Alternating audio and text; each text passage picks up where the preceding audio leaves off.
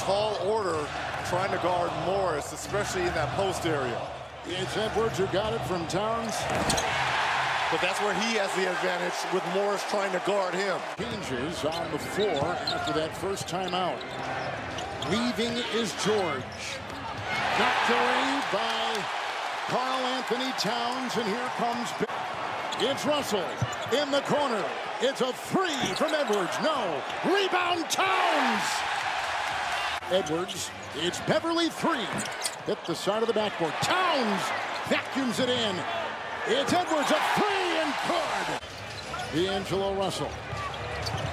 Towns chiseling in. Finding the big man inside.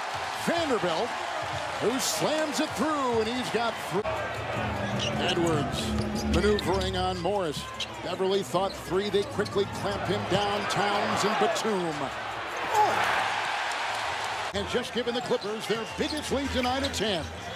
Coach Lou, you're going to put Karl-Anthony Towns in every single play. Nice up and under move right there by Cat.